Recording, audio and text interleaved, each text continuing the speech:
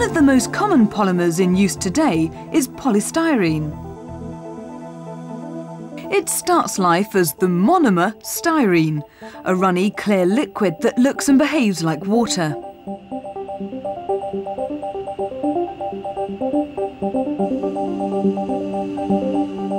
This is the chemical structure of styrene.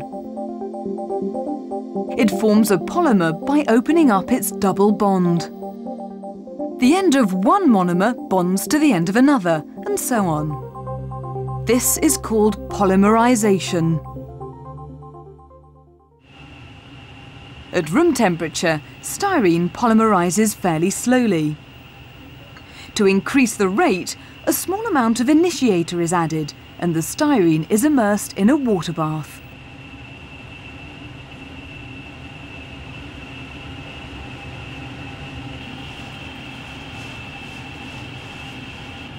After an hour, the consistency has changed. It's getting thicker.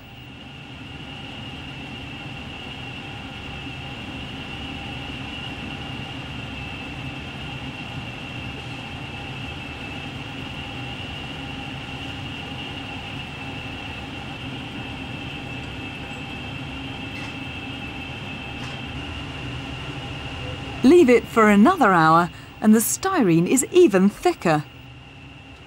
It's forming polystyrene. Eventually, it'll be a rigid plastic.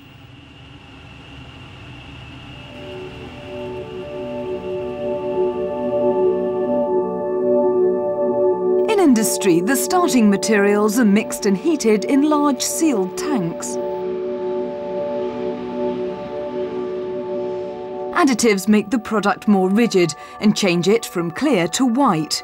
It ends up as tiny pellets of polystyrene, ready to be melted and moulded into all sorts of shapes.